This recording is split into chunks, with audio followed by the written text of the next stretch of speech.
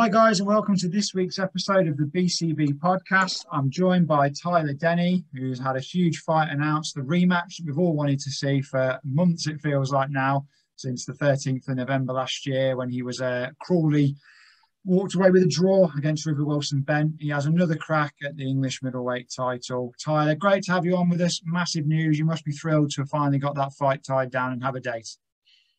Yeah, I'm buzzing. It's going to be 7 months by the time it would have come. And not only that, we've had it was meant to happen March, then April, then May, and now it's June, and it's finally feels like we're not in the ring yet, but it finally feels like it's going to happen anyway. Yeah, and obviously after how it finished last time, I can't wait for it.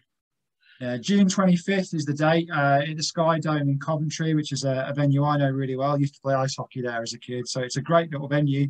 A good few thousand will be packed in. It's a really strong card as well, and it's on Sky Sports, so it's massive exposure for yourself once again.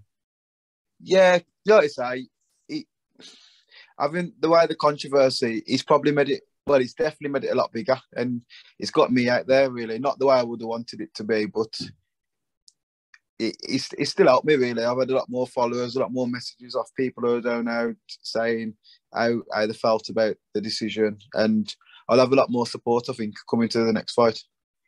Now, going back to that now, for those who don't know what we're talking about, so 13th of November last year, the fight was going very much in your favour. You had River Wilson Bent hurt, caught him with a great shot, which opened up a cut.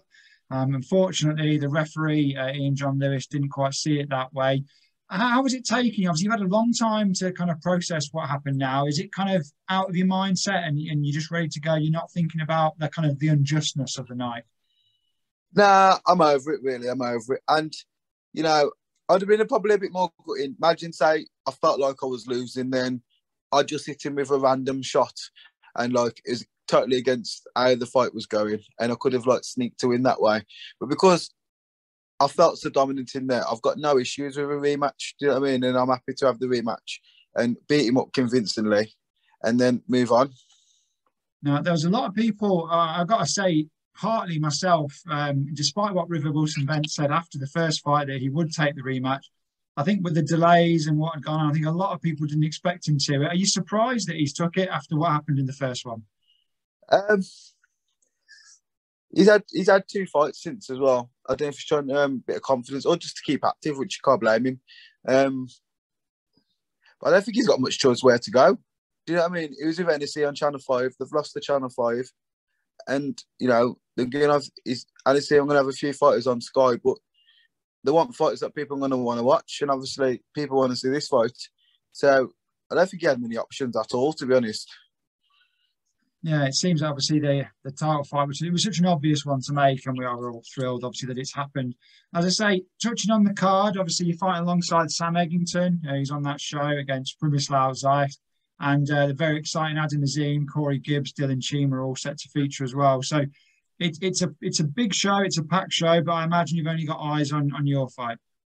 Yeah, like I say, it's a good show for the fans and stuff, but I'm only interested in my fight, and maybe I'll be on a bit earlier so I can watch other fights afterwards or something, but I've got, everyone will be the same. If you spoke to Sam, he probably couldn't care about my fight, do you know what I mean? But I'm just buzzing for it. It's been too long coming, and I really feel like I'm going to do a job on him as well. Now, I just looked at some photos, obviously, that were posted up today, training with Nathan Heaney. Are you doing anything different this time around? As I said, I'd imagine when the first fight went so well, you wouldn't feel you need to make wholesale changes or potentially any changes. But what you're doing in terms of your sparring and setup this time around, is there any differences? No, really. I think the most thing, from our point of view now, is making sure I didn't peak too early, because I've been in the gym all year waiting for this fight. So when they've said rumoured about this date, and then we've had to ease back a bit and stuff, do you know what I mean? And then, but now it looks bang on now. It's my first sparring, really. I don't want to be sparring too much. I think you can spar too much, and I love sparring. I'd spar every session, if you know what I mean, and getting some white balls as well. So now the sparring's sorted out now for the next 4 weeks, and then we go. But I am expecting a lot better version of him. I seen his interview the other day, and he's finally admitted it was a a punch and he underestimated me. You know, and he's a lot more humble. But he never seemed like he never had that belief. I don't think. I think I've beat the belief out of him because I mean, he can be he can be a nice guy to me now. He can be an idiot. He's going to make no difference. I'm just going to stick it on him, and I just believe the best version of me beats the best version of him. So that's why I need to focus on myself, and I'll get the job done. Now, I've had a good few weeks, obviously, with BCB, some title wins and some good fights on the road as well. Again, you're going in, I say as the away fighter, obviously, you are going in on the card on the right-hand side, if nothing else. Do you think you can have a lot more support coming down with you this time, as I say, after what happened the first time around? Potentially. I'm still waiting on the tickets to arrive and stuff, but I've had a lot of interest. But, you know, I really feel like, I mean, you don't want to stereotypical everything, but like, I feel like I need to get the job done inside the rounds, really. Yeah. Do you know what I mean? If it goes to the end, and maybe I feel like I've won, but I've not got it. I've only got myself to blame. So that I'll be looking to get him out there to save any controversy again. Well, that was going to be saying that, I got him out there last time. And it was still no. I don't know. Still took away, and obviously, will you be keeping a close eye on who they assign as the referee? Yeah, and the judge maybe, but. Like you say, John Lewis, I don't think he can even do that fight no more, can he? After the Josh Taylor incident and stuff. So, you know, maybe it was the Josh Taylor, but maybe because we weren't happy as well. And it's a few things accumulated to him getting. I think maybe it's not just the one-off, the reason why that. Maybe it's a few things. Maybe our complaint, the Kapchuk complaint, and maybe he's had a few more complaints otherwise that we don't know about. I don't know. I think it might have been a few things. Well, I think if anything, it's been a lesson to fighters that if you have been sort of dealt with unjustly and you've had it unfair, not just to go quietly. You made, you know, quite a big thing of it, and everyone else did that saw the fight. And it's one of those, isn't it? You don't get anything if you don't ask, it seems. No, you've got to. You shouldn't have to. You shouldn't have to. It'd be nice in an ideal world that the board would come out and say, "Oh, that was wrong. We'll do this." But you know, without getting into trouble, the board like to look after the board, really. Like, and I don't think they accept anything that they've done wrong. Do you know what I mean? So you have to complain with, you know, you don't want to be rude about it, but you just want a bit of justice, really.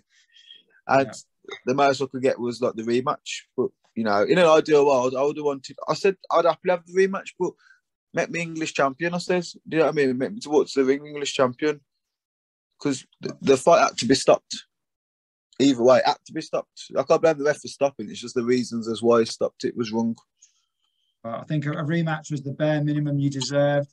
Now, obviously, you can't look past this fight. You know, it's the wrong thing to do. But if you do pick up that English title, there's potentially some big fights at British level and beyond. It does really feel like you're having, you know, you've only had, 17, 18 fights, but it does feel like there's a real bit of momentum behind you now, and you could have a very, very good couple of years if things go your way. Yeah, I feel like I'm just improving each fight. You know, the Derek Azazi fight, since I moved up with Errol and Paul and that at BCB, I feel like I'm getting better and better. Not many people expected me, apart from people in our gym, expected me to beat Derek. I was a big underdog against River. I think it was like 9-1 on certain things, for 8-1. And I feel like I've beat him. And, you know, surely you got to be in the shop with the British. You're from English champion. There's a great fight with Denzel Bentley and Linus Udofia, like my old foe. I talked to Linus now. I think it was a close fight. It's one of them.